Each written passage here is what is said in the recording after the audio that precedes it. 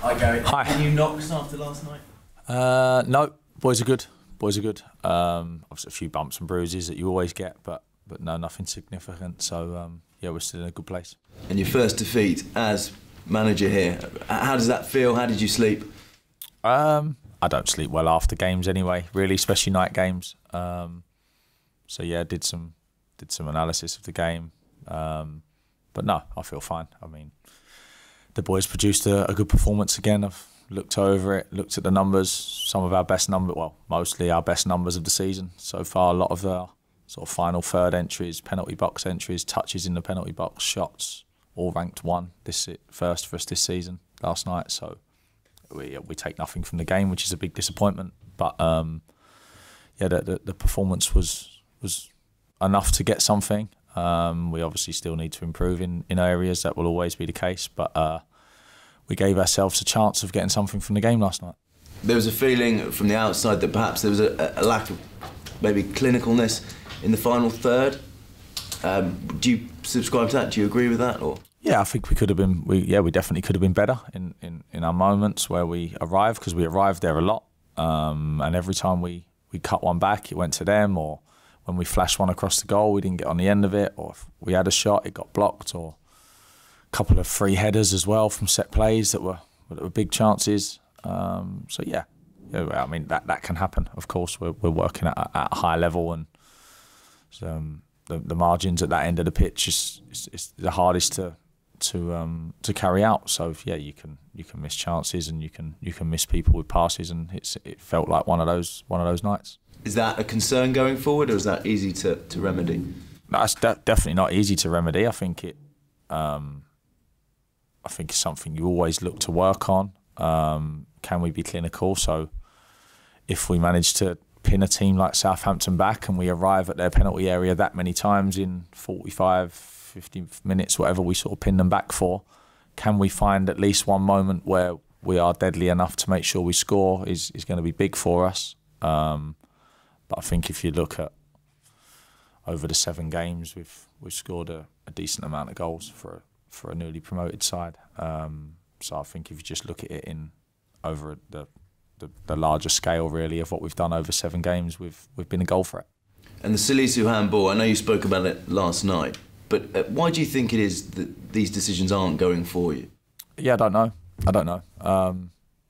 I mean, I wouldn't want that given against me if I was the Southampton manager. But I've had a few given against me. Lloyd Kelly, Jefferson Lerma, of course. I don't see massive differences, to be honest. So yeah, is what it is. But yeah, I don't know is the answer to the question. Is consistency the thing that you want, and I guess all managers want from VAR at the moment, that you're not getting?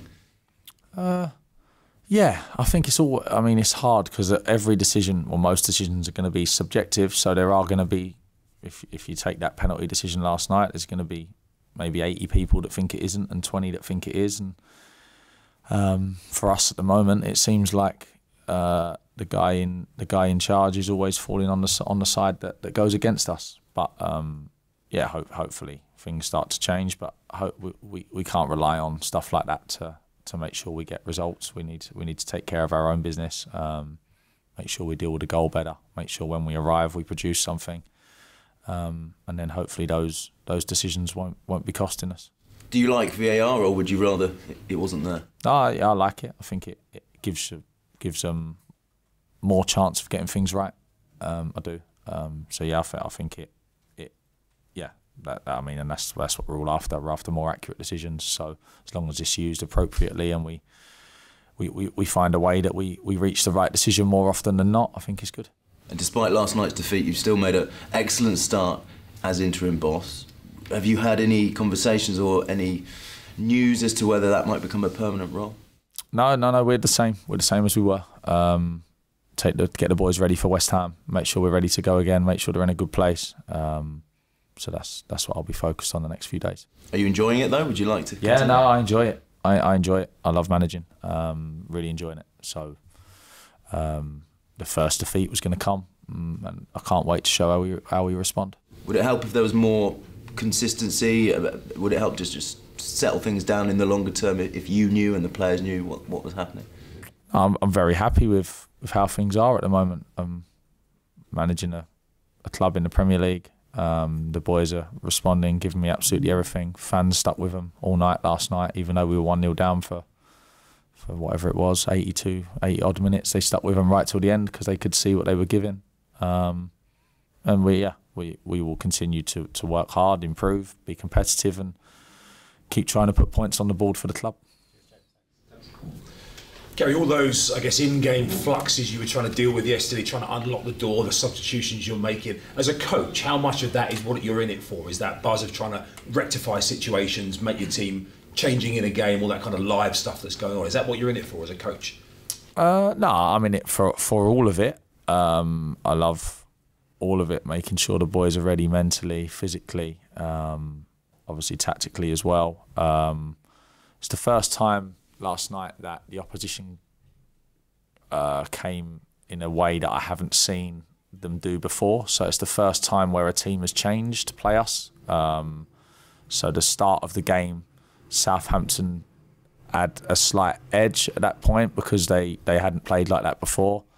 And obviously because we're quite new as a group and what we're doing, it took us a while, the boys a while on the pitch so we had to move things. We had to move things earlier. But that, I felt it worked. I thought we went from the start of the game where we did start well. I thought we were on front foot for 10 minutes or whatever it was until they score. And then tactically things needed to be moved around, and we did, and we gained massive control for the rest of it, and they're only a threat on a counter-attack.